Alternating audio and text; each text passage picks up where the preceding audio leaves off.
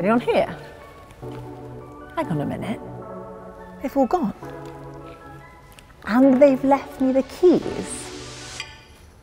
I've got an idea. Oi! Cheers, Nikki. Now, at Electrifying, we know that there is one car that has really captured your imagination in 2021, and it is this, the Kia EV6. And guess what?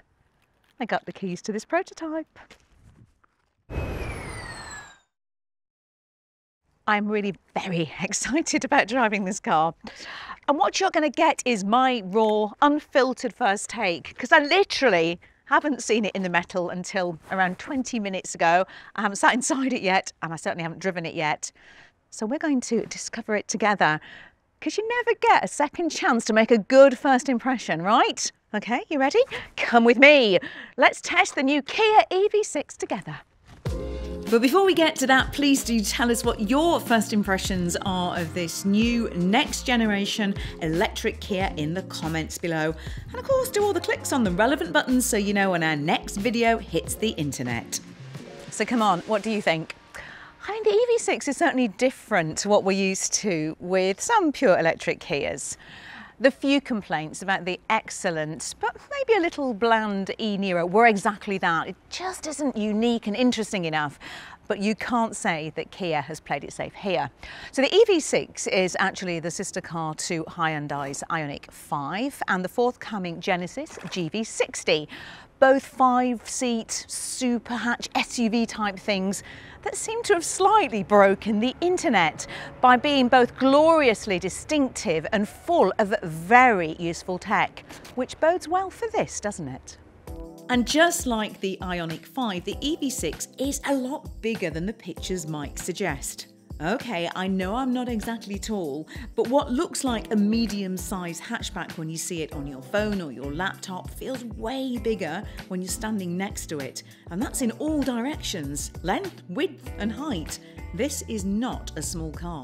You know what, where the Ioniq is quite square and very angular, the EV6 definitely feels swoopier.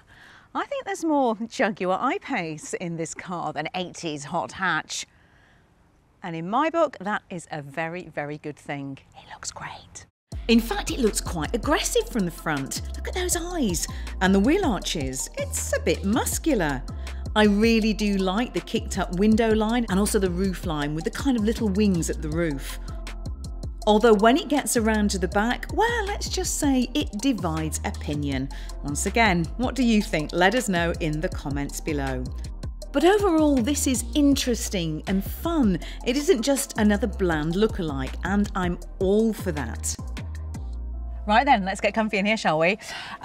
First thing I notice is that the seats are really comfortable, a good size, nice headrests, plenty of electric adjustment. Just seems quite easy to get a comfortable driving position. The seats are actually made from material and vegan leather, which feels like normal pleather to me. You see this stripy stuff here on the dash? That's made from apparently 107 recycled plastic bottles. A lot of thought went into this. Ooh, there is, however, when I look through the mirror and over my shoulder, quite a big blind spot back there. But the thing that really gets my attention is that where the Ioniq 5 felt like a big spacious lounge, the EV6 feels, I don't know, I guess a more engaging feel. Feels like you're being cosseted by the car. I suppose it feels a bit more like a driver's car. And the big news straight away is this curved screen here in front of me, one half of which is touchscreen and the other half has got all the driving info on it. It looks great, and it's actually incredibly intuitive and easy to use. You know, you've got to remember that the Koreans are incredibly good at tech, and it really comes across in the interface here. Down here you've actually got physical buttons for the climate control, which I love. And if I flick on this, you get a second screen where you can easily access all the things you want when you're on the go. Got to bear in mind that this is a prototype, so some of the stuff isn't working fully yet, but I think it bodes well. It's a really easy system to use.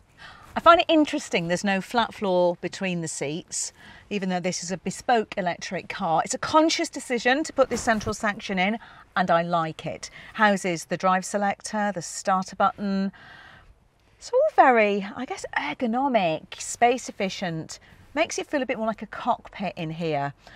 Another thing I really like is this charging pad. It's right next to you. Put your phone in there, out of the way. It's all very sensibly thought out, very practical. Generally, it looks and feels very high quality in here, and it has a very different vibe to the Ioniq 5. They may be twins, but they are most definitely non-identical twins. As for general space, well, it's pretty much as you might expect. Plenty of room up front, generous in the back, though a bit darker and more closed in than the Ioniq 5, with a boot that's just a little bit smaller and slightly less practical. And this sporty roofline looks great, but it does mean it's a bit trickier to carry things like large dogs and wardrobes compared to the square-backed SUVs and estates that are out there. And there's a handy good-sized frunk too, but it's not for the big stuff. When it comes to charging, the EV6 has that absolutely brilliant 800-volt charging system that allows for super fast charging when you're out and about. Stick it on a really big charger and the EV6 can run from 10 to 80% of charge in just 18 minutes. A 50 kilowatt charger will see the same in just over an hour, and flat to full on a typical home wall box will take 12.5 hours. It will also take 11 kilowatt AC charging if you have it, so pretty much the best charging currently on offer without buying a Porsche Taycan or an Audi e-tron GT. But despite that brilliant charging capability, this is my favourite thing about the EV6, the charging port. Thanks to some clever tech, you can plug in a variety of electrical items into it. Some people might go for a substandard microwave and a ready meal, but for me, being northern, I like nothing better than sitting by the roadside, having a brew and a really nice plate of biscuits. Tea, anyone?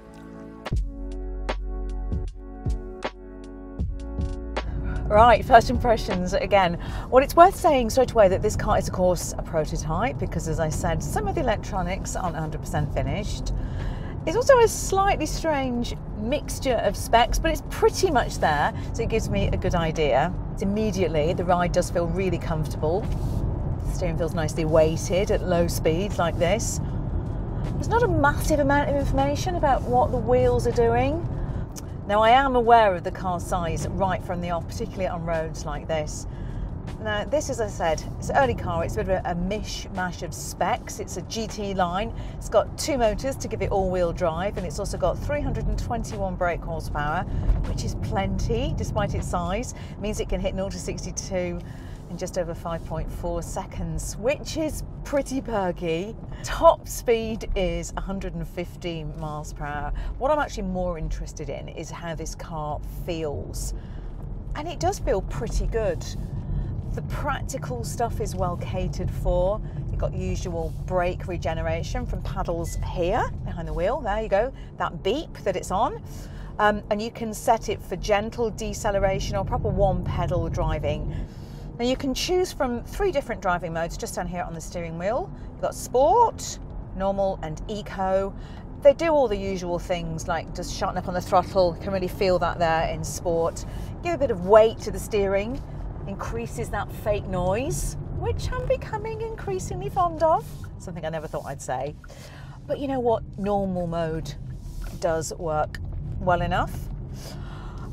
I guess I would say it does feel a little bit heavy, which is no surprise because it does weigh over 2 tons. And yeah, even driving it at these relatively slow speeds through the bends, it does feel quite engaging to drive. Definitely sportier than the Ioniq 5. I think what's really interesting is that despite the fact that the hardware is very similar between the Ioniq and the EV6, they do feel like different beasts. And I come back to that point that I make quite a lot, which is that people said, oh, electric cars will all feel the same to drive, but these two definitely don't. I know it's in the tuning of the electronics, but what really matters to me is that this car has a character of its own. It's not a sports car, but it's definitely sporty and sportier than the Ioniq 5. Got it there now put it back into sport mode. And on a road like this, which has got some really nice, gentle, swoopy bends, feels really balanced, quite controlled, just enough weight to the steering wheel. I mean, first impressions, I'm really impressed with it. And anyway, there's a version coming soon called the GT, which will have 577 brake horsepower, which will be the properly fast one. It will also be priced at £65,000, which does seem a little bit steep, but I imagine it's going to be a lot of fun to drive. Probably can hear there's quite a lot of binging and banging and bonging going on from all the safety systems, which can get a little bit annoying. Particularly, there's another one, if your name is Wookie, aka Tom Ford. He really doesn't like them. So I would like to point out to you, Mr. Ford, that they are relatively easy to turn off. There's a little button here on the steering wheel, and you press that down, and off they go, and you get silence on your way. Oh, okay, didn't work. Let's try that again. No, that didn't work either. Okay. They're there for a reason. It's to make sure that we're safe when we're driving, so I'm going to leave them on. But there is a way to deactivate them if you do want to. Anyway, so yeah, I've got it out on a dual carriageway now, and it is really comfortable, nice steady ride, not too many lumps and bumps feeding back into the cabin.